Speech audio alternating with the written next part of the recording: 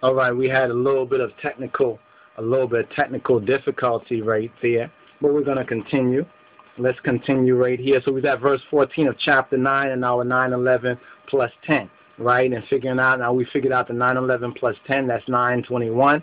And Revelation chapter 9 verse 21 says that neither repented they of their murders, nor of their pharmaceuticals or sorceries, nor of their fornication or fornication, nor of their thefts.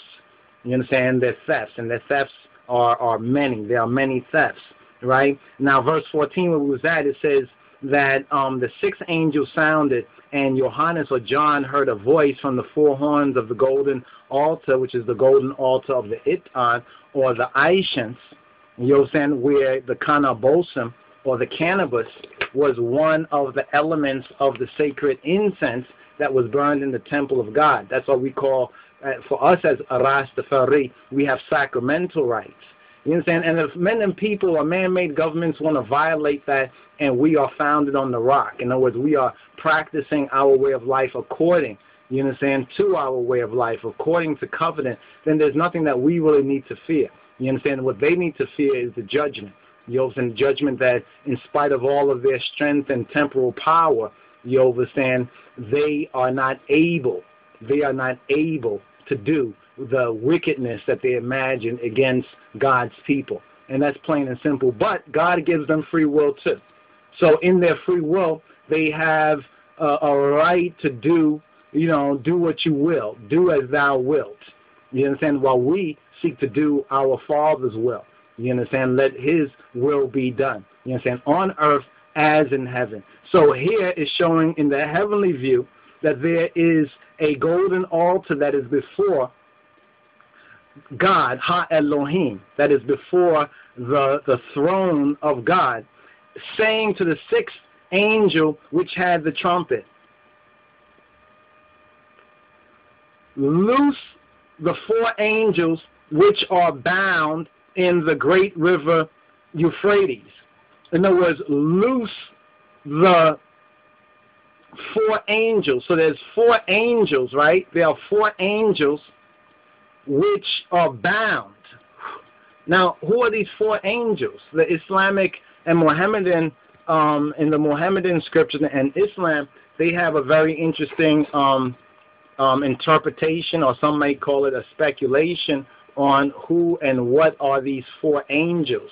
There are four terrible angels which are bound. You understand? And perhaps that might have something to do with the terrorism and this madness that's going on. It says to loose these four angels which are bound. Where are they bound? In the great river Euphrates. Now the great river Euphrates, and we have to be clear on this, is in that same land known as Iraq or ancient Babylon. That's where Euphrates is. So you see the connection between the 9:11 Revelation chapter 9 verse 11. There's a connection right there. And it says in verse 15, and the four angels were loose. So these four angels were loose, which were, now check this out, which were prepared. These angels, these four angels that were bound, they were prepared for, get this, an hour and a day and a month and a year. These four angels were prepared for an exact hour and an exact day and an exact month and an exact year to do what? To slay the third part of men, to slay the third part of humanity. Now this gives us something to meditate on, doesn't it?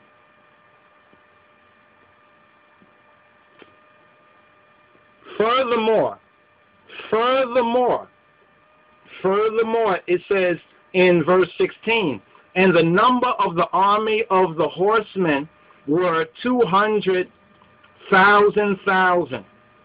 Now some say that might be 200,000. No. Some say that might be 200 million. Well, who could have an army? Who in the world could have an army that would be about maybe 200 million? Who could have an army about that number? The only one that can have an army about that number is China. And China is the one that is coming up. Oh man, ain't that something? And I heard the number of them. Now, ones have said that either this number is 200,000 Some say the number could be 200 million. And if it's 200 million, 200,000 would be the number of American troops that went over there. You understand? That were over there in Iraq and in that region, that ancient region. Even though the region have different names, Iraq and Afghanistan, that region as one is what is being talked about here in Revelation. So we need to also note that. Now in verse 17 it says, and thus I saw the horses in the vision. The horses.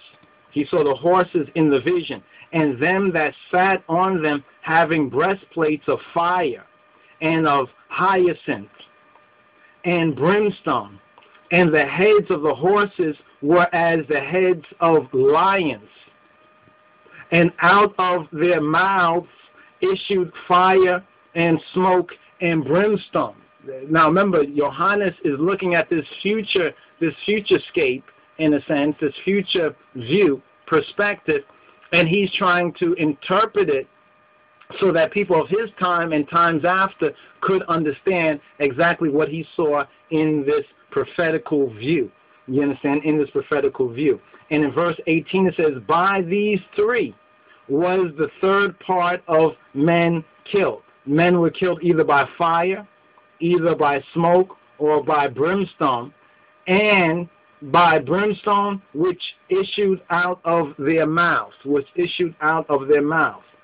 For their power is in their mouth. Their power is in their mouth and in their tails. That means that this kind of military apparatus shoots from the front and the back. In other words, it has front guns or missiles, and it has rear guns or missiles. You understand? And it says, for their tails were like to serpents. Their tails. Now, how does the serpent? We have to understand how these natural creatures move. And in the concrete slave ship known as the projects in the ghetto, you understand, we don't have a good perspective on these things. So we have to watch a little bit of nature channels, PBS, or sometimes National Geographic to even understand the creation again, if we are to even try to comprehend what's written here in this prophetical book. The people then understood it better, but didn't know the modern technology. Certain things did not come to pass. Remember, Johannes saw all of this in a vision. So it says that for their tails were like unto serpents, and had heads, and with them they do hurt, and with their heads they do hurt, because the head of it is where the pilot or the one who controls it is in. Now, a third part of the people in the world would be in the Middle Eastern region. You understand? A third part of the people in the world, the Middle Eastern region and China, not in the West, not in Europe, and unfortunately not in Africa either. You understand? Africa, the majority of Africa is just land and animals. The majority of it, the people are all corralled mostly in cities. Most of that is just land. Something to think about. Now, verse 20 and 21 go together. In order to understand 9:11 plus 10, verse 20 and 21 goes together, though 21 is the main part of 9:11 plus 10. So beginning with verse 20, it says, and the rest of the men which were not killed by these plagues, yet repented not of the works of their hands. They wasn't killed by these plagues, perhaps because they was in a different region of the world. So they wasn't killed by these plagues that were killing people in the next part of the world, so-called Middle East, but they're over here. So it says that they did not they repented not of the works of their hands, of what they did, of their manufacture. That's what the word manu is hand. Mano a mano mean hand to hand. So mano is manufacture. So they didn't repent of what they made, or what they manufactured. And they said that most of what America makes right now is like military stuff, besides, the kind of hip hop and music and the image in Hollywood and all of that, which is also a part of it. But it says that they didn't repent of the works of their hands, that they should not worship devils. And more has been coming out that the majority of these artists and people in media have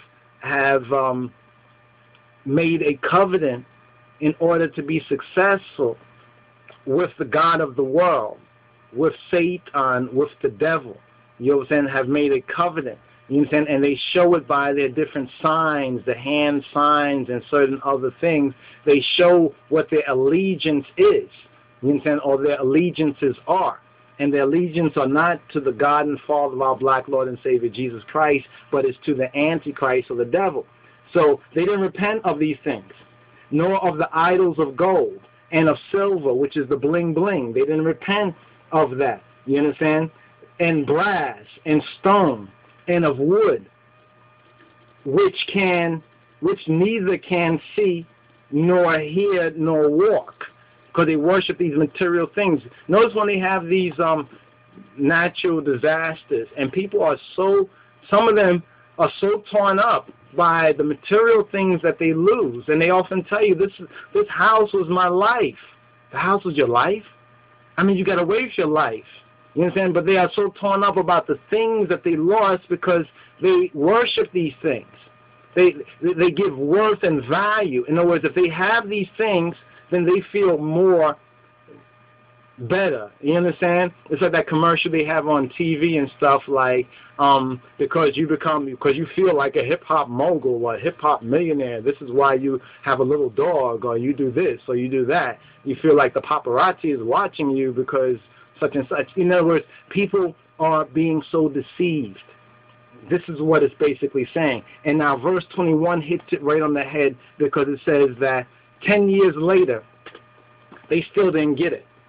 You understand? 10 years later, in fact, more people are worshiping the image of the beast 10 years later, believe it or not, than back in 2001, September 10th.